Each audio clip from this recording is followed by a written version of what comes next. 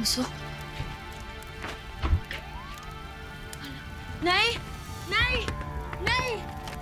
Nay! Nay! Nay, gising! Nay, gumising kayo. Nasusunog po yung bahay. Ano? Gumising kayo. Nay! Dali ka na po! Lola! Lola, gising po! Gising po! Bakit? Ano nangyayari? Sunog? Diyos ko po!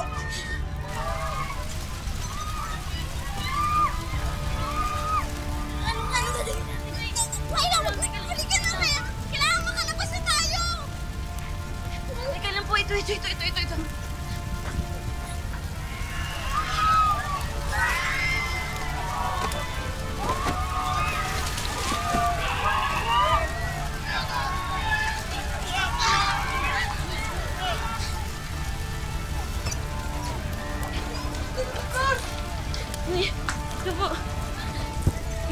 Ano po yan? Ano ba kayo? Halina kayo, lumabas na tayo!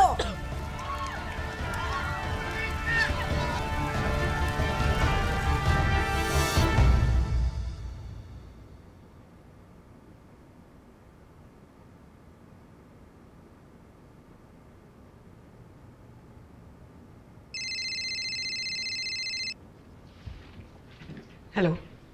Nag-uumpis na kumalat ang apoy, madam. I want everything to burn. Gusto kong walang matira sa bahay na yan. Mukhang ganun nga mangyayari, madam.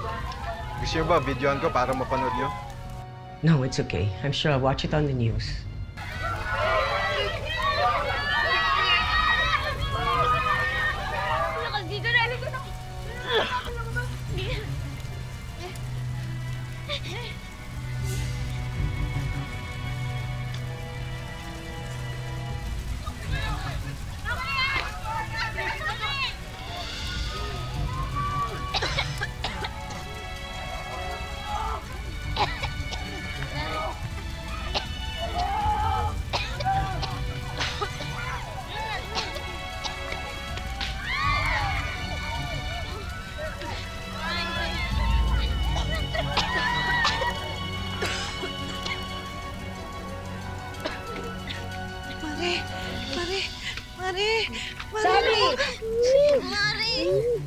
Salamat sa Diyos, nagligtas kami.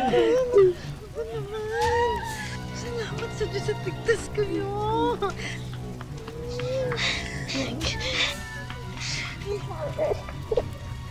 Kasama pa silang lahat na nasunog sa bahay. Nakalabas na sila, madam. Ligtas silang lahat. Good. Paano ko naman sila gagantihan, di ba, if they're all dead? I want them all to suffer. Gaya ng paghihirap ng dinadaanan ng anak.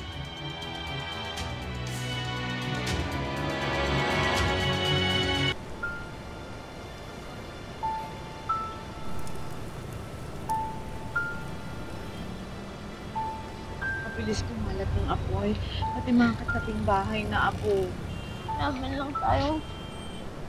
May salba. Pera. Cellphone o kahit anong gamit sa bahay. Saya ng anak mo, Onay. Yun ang mahalaga. Pwede po yung bahay nila kaya na nasunugin. Yun na lang po, ligtas siya eh. Yung mga tito po niya nakadestino sa Zamboanga. Kanina pa po niya sinusubukan ni contact pero hindi niya makontak. Sa kanila ko pa naman naisip na makituloy mo tayo. Mare, anong ginagawa ng bahay ko? Mare, tatlo kami. Ayaw naman namin makisiksik dun sa inyo ng tita mo.